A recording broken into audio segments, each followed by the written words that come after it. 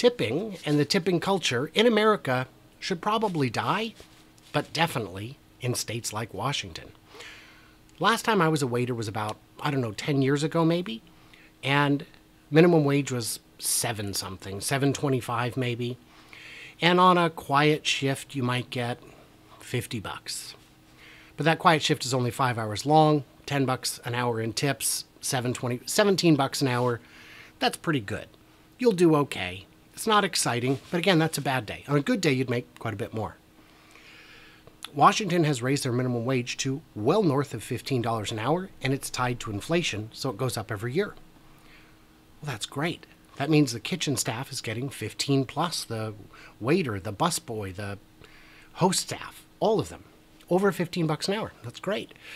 If you've got a minimum wage couple, they're bringing home, what would that be, 60 grand a year. That's pretty good. You could make some kind of life on that at minimum wage. The problem with the tipping on top of $15 an hour is that now that everyone in the kitchen is getting paid $15 an hour, the food costs more. So not only is food is one part of the expense, the building is another. Labor is generally a third of your cost.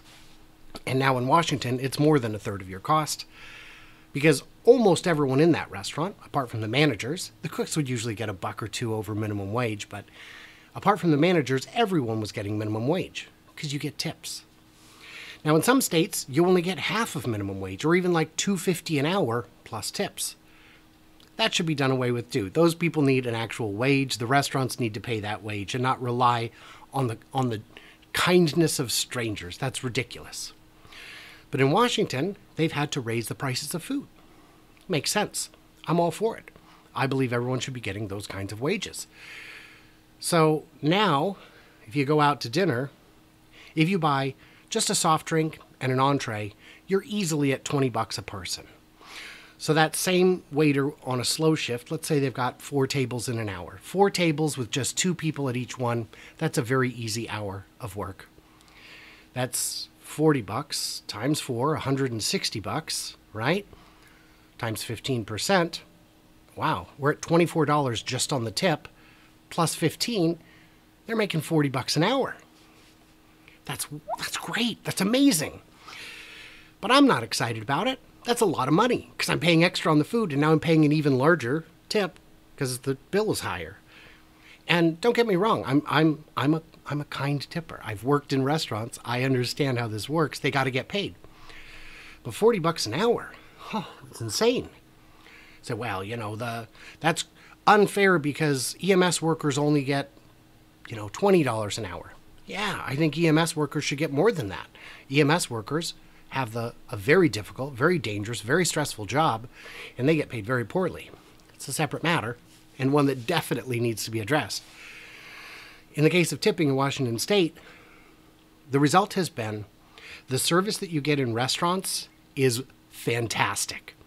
You're not getting disgruntled employees. You're not getting lazy employees. It's pretty rare, even at like a dive bar, to get anything less than great service. And it's consistent. And you've got all kinds of people from all kinds of walks of life. You've got people who are clearly college educated doing this job because it pays so much money. And should I have to go back to work, save me, then I would, of course, go back into waiting tables. What else am I going to be? To make that kind of money? A doctor? I don't have the qualifications. A lawyer? I don't even play one on TV. So it's crazy. I think we need to just get away from tipping entirely. If there was a restaurant that said, hey, look, no nonsense, no BS, $20 a head out the door. You get a soft drink, you get an entree of your choice, and it includes the tax, and there's no tipping. Oh, I'd be all about it. Oh, somebody please open that. It'd be great. And, well, but different foods cost different amounts. They don't have to. You just portion it differently.